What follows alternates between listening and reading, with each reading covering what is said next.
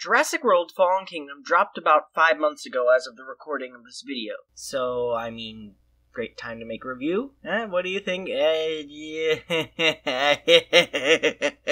Okay, I know it's a little late to be reviewing a movie that came out over 5 months ago, but I just felt like making this review, honestly. Honestly, that's pretty much it. And also, I've just been wanting to make this video for a while, and I've got some really cool ideas for a follow-up video if you want to see that, but that's entirely up to you. Just communicate me if you want to see that or not, or maybe I'll leave that as a poll. It's really up to you. First things first, what I liked about it. I liked the movie itself. I didn't think it was a bad movie. I liked it. It's just that I feel like it could have had a lot more done with it, and I think it could have been a little bit better executed and just more things done with it. But anyway, with things that I liked about it, they brought back Ian Malcolm, for one thing, which I think was really cool, that they brought back an old character from the original movie, which they haven't done for any of the World movies yet, at least prior to Fallen Kingdom. Well, there was only one, but still. And also, they brought back some of the OG dinosaurs, like Rexy, and apparently the Brachiosaurus, which Ellie and Alan saw in the first Jurassic Park, which was actually the dinosaur that died on the burning bridge, that certain sad scene of the movie, but whether that's true or not, I'm not entirely sure. Also, I really loved the first scene. Apparently, it was straight from the books, though I have not read the books in a long time, not recently enough to tell you whether that's true or not. I heard that in a YouTube video, and I will link that video down in the description below. If I can find it, of course, and it all depends on that. Anyway, I really love it when movies draw stuff from the books, which most movies based off books do, but I mean, like, especially in cases of Jurassic Park, which, let's face it, is really not based on the books entirely at this point. There are only 2 books and 5 movies, so that should pretty much sum it up. They're not directly based off of I'm sorry. But they do indeed draw inspiration from the books. There were a couple scenes that I noticed that that reminded me of the book, though I actually can't, no, I'm not gonna bother trying to think of them right now because it's late. And the movie itself was cool. I enjoyed it, and I really do recommend it, and I think it is a very good movie. It's just, I feel like it was lacking and could have had a little bit, just a little bit more in the movie. Also, speaking of cool, I thought the Indoraptor was really cool. It was the perfect predecessor to the Indominus Rex, I think. It was really cool to see the Indoraptor wandering around in the Jurassic World movie. And it's, I wouldn't mind actually having a pet Indoraptor myself, and, yeah. I think that they did a really good job designing it, and I am personally really happy with how the Indoraptor came out. Its call is cool, it's sort of, whatever it is, excuse my very bad impersonation of it, and it's sort of a noise that it makes, and I just think it's a very cool antagonist for a Jurassic Park movie, and small spoilers for the next Jurassic Park movie if you're avoiding everything, but this was announced by I'm not sure who announced it, but by someone who's working on the next Jurassic Park, that there are not going to be any more hybrids in the next one, which I think is kind of unfortunate. I think it would really have been cool for the next Jurassic movie if, like, in the scene where Blue's blood was infused with the T-Rex's blood, that they tried to clone Blue, not clone Blue, but splice her genes into the Indoraptor, but they accidentally spliced T-Rex into it, so they just end up making another Indominus Rex by mistake, which I think, but unfortunately that doesn't seem like it's going to happen, but I think that's really have been cool for the next movie, if they were going to add more hybrids into it, which unfortunately it doesn't seem like they are. And also, as a side note, I think it's really cool, the new dinosaurs they brought into it. I think the Allosaurus was a really cool decision to be added in Jurassic World, or Park, or whatever you call it at this point. even if it was just for a little bit, because Allosaurus, I think, is a really cool dinosaur, and one of the most famous carnivores under, of course, dinosaurs like T-Rex, and it's also, I think Allosaurus is really cool, and also the Baryonyx, not one I necessarily saw coming, but still cool, and since the movie came out, it's actually one of my favorite dinosaurs now, though I think that was more because of the Jurassic World Evolution game, but I think the Baryonyx was really cool, and just the new dinosaurs they added are really cool. The Sinoceratops, that wasn't amazing, but it was a cool dinosaur to add. I liked all the new dinosaurs they added into it, including the Indoraptor. Let me think, what were the new ones? There was the Sinoceratops, there was... Let me think, there was also the Indoraptor, there was the Allosaurus, the Baryonyx, and I think there was one other in Fallen Kingdom that hadn't been in any of the other movies previously. I'm thinking from a Jurassic World Evolution, from the Fallen Kingdom patch, but yeah, that's all I can think of off the top of my head. Now, for things I did not like about the movie, one thing that I did not like about the movie is just it felt too quick-paced.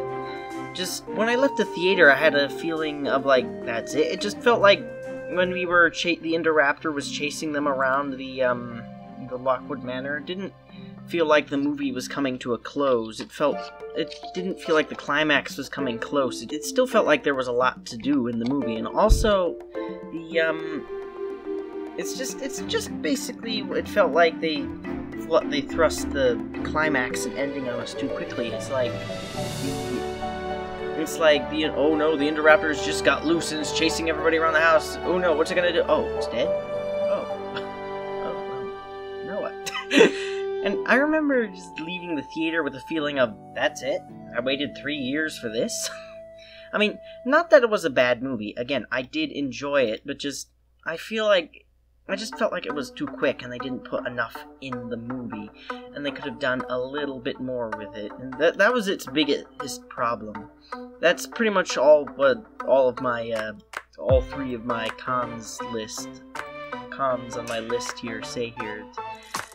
I've got a list of pros and cons here, and the pros I've got listed are Indoraptor was cool, they brought back Ian Malcolm and the OG dinosaurs, was generally cool, and the first scene was cool. And the cons are, felt too quick, the Indoraptor died too quickly, and they didn't do enough of it, which basically can be summed up in just, they didn't do enough of it. It just was too quick, and just... It didn't feel like there was enough movie in there. It's like you order a chicken at a restaurant and they give you a chicken, a very scrawny chicken. And you order a chicken leg at a restaurant and they give you a very scrawny chicken leg and you were expecting this plump chicken leg.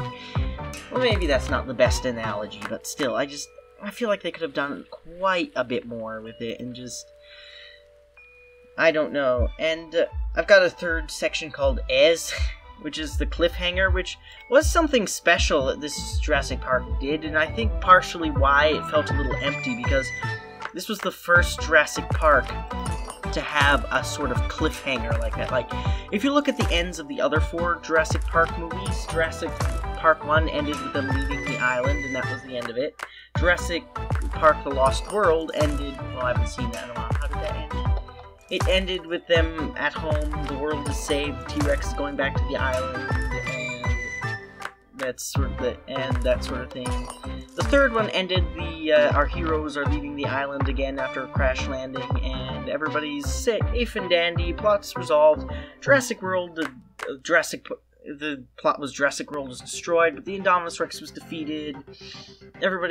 Almost everybody got off the island safely, and just...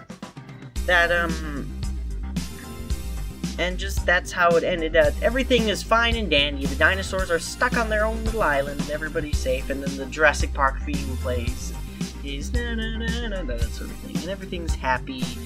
This one, it ended where dinosaurs are now wandering the mainland. We've got this sort of hybrid thing with Blue having T-Rex blood, which doesn't seem like it's gonna have any importance to the future. I mean, I think the cliffhanger is okay. I don't have anything against the cliffhanger, and just...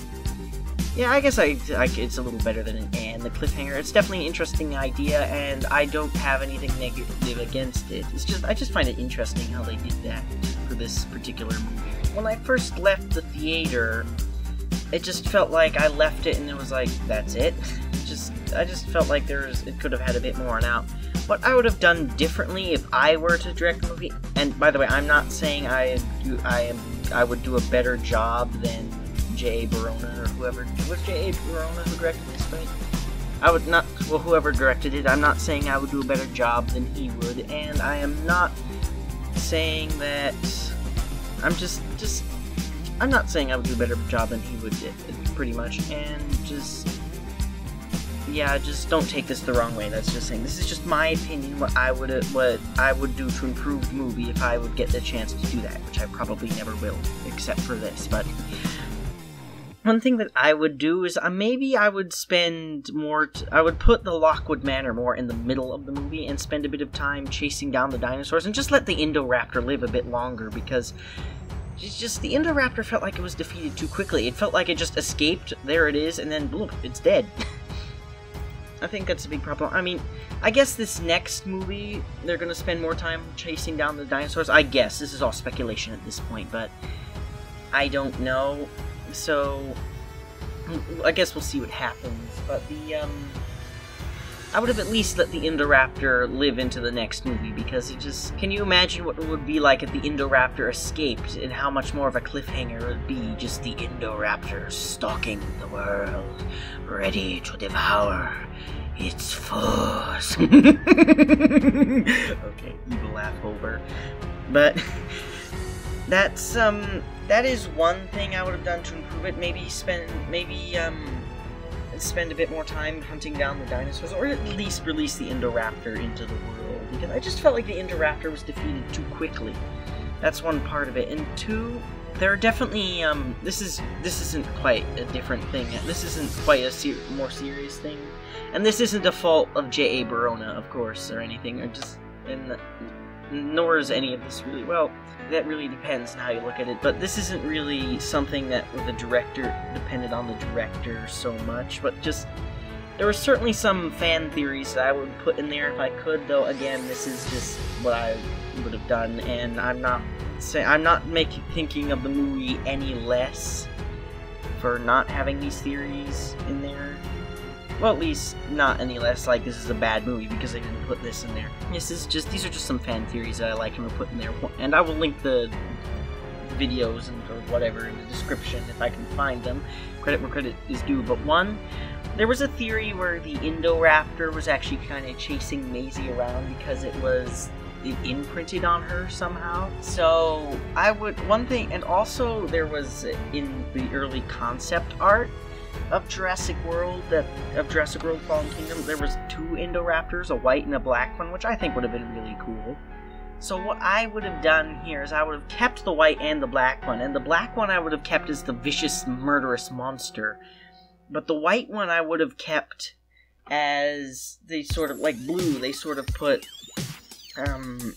this sort of thing that makes the raptor feel sympathy, kind of like they said Blue does in the movie. And I would have made it so, and one thing I would have done is at the beginning of the movie, not instead of, but just before the scene where where they're getting the bone of the Indominus Rex, I would have had a scene where Maisie sneaks into the lab, and she finds the egg, and the egg hatches, and then this eye looks out at her, and then she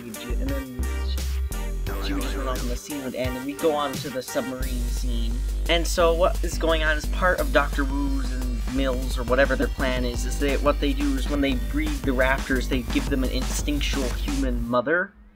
And for the black one, they know who it is, and who that is whatever, but for the white one, they don't know who it is because they can't figure it out. But they don't know it's Maisie because they don't know she snuck in. So I think that would have made a really cool scene for a couple scenes in the movie. I could make a whole video on my fanfiction for what I would have done differently, or fanfiction on what I would have done differently in Jurassic World Fallen Kingdom in the future. Just please tell me in the comments and leave a like if you want me to do that.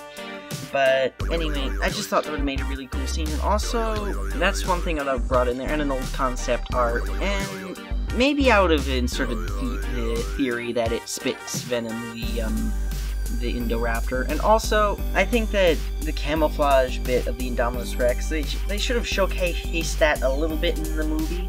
I think that would have been cool if they had done that, which they unfortunately did not, but that's fine. I assume people are complaining that the Indoraptor couldn't camouflage. I think the Indoraptor could camouflage, it's just it never did in the movie because it never really had a place, reason, or need to do so.